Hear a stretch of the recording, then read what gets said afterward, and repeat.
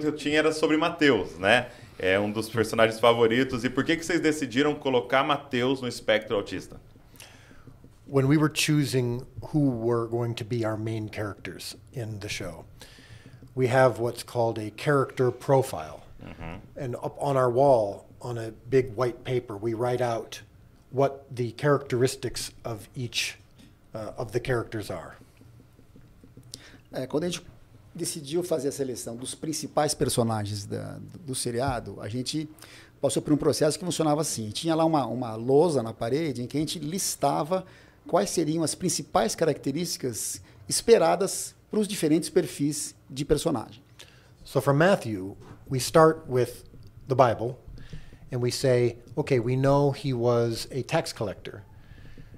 So he loved new math and numbers.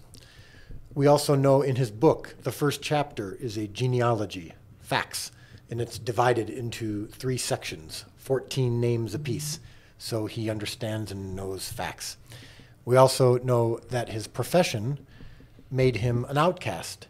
He was hated by the Jews for betraying their people as a tax collector, disrespected by the Romans for being Jewish. He chose a profession that made him an outsider.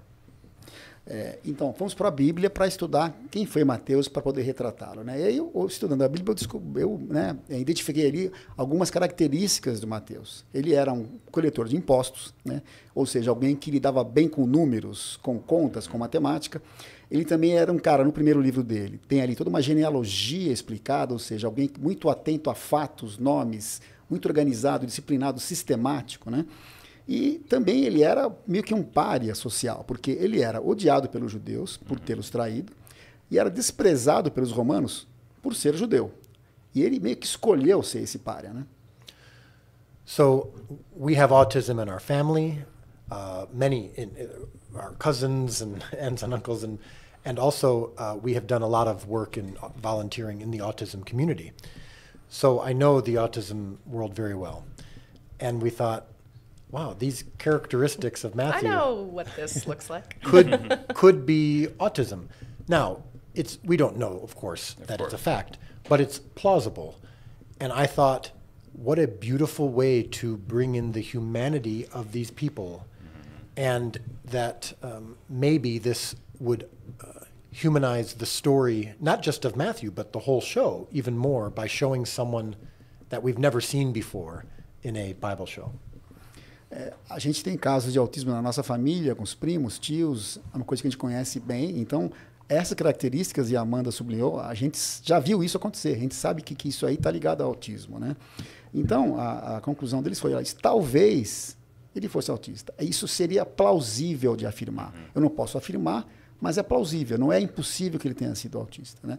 Aí eu pensei, bom, nesse caso, já que isso é plausível, essa seria uma boa avenida de trazer mais humanidade para o seriado, de humanizar os personagens, não só o Mateus, mas aqueles no entorno dele.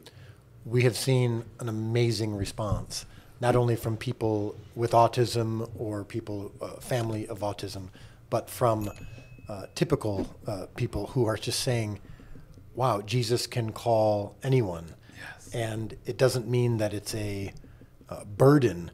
It's actually something that's beautiful. And that has been one of our portrayal of Matthew, and we see it in Brazil, Mateus. Our portrayal of Matthew has been one of the top 3 or 4 most impactful and connective things that have connected viewers to the show than anything else in the show. E ele também citou anteriormente que ele também faz muito trabalho voluntário, né, para servir a comunidade autista lá onde ele mora. E a resposta dessa comunidade, mas não só da comunidade autista, mas também da comunidade não autista, foi muito forte, porque ficou claro para as pessoas que Jesus chama a todos e a qualquer um, né? E que essa característica do Mateus não seria tanto um fardo, mas algo mais bonito de se retratar de maneira humana. E eu posso dizer que esse retrato do Mateus no seriado, eu listo entre os 3 ou 4 principais impactos e pontos de conexão com as pessoas que assistem o seriado. So good. Outra pergunta que eu tenho é, o show ele ficou mundial e está causando um impacto no mundo. Tem uma batalha espiritual ao redor de tudo isso que vocês estão fazendo? We want to first emphasize that it's a tremendous blessing and an opportunity.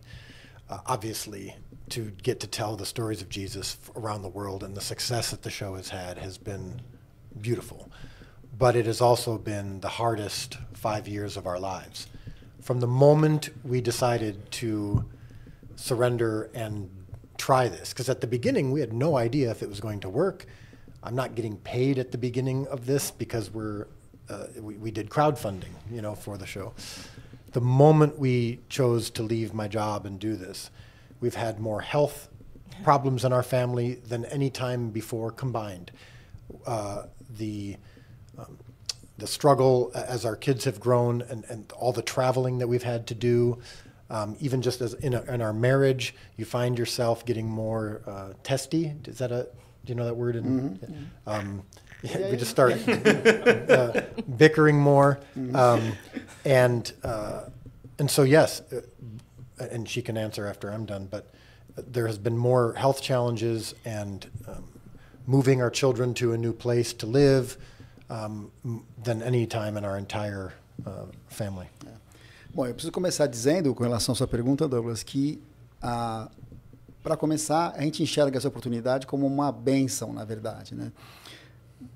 E o sucesso que a série tem no mundo inteiro é algo realmente incrível, maravilhoso, mas também os últimos 5 anos foram os mais difíceis da nossa vida. Isso eu posso dizer com tranquilidade. A partir do momento que a gente se entregou a esse projeto, eu larguei emprego e mergulhamos nessa sem saber para onde iria, sem recurso financeiro. A gente teve que fazer uma vaquinha virtual para começar, como vocês sabem.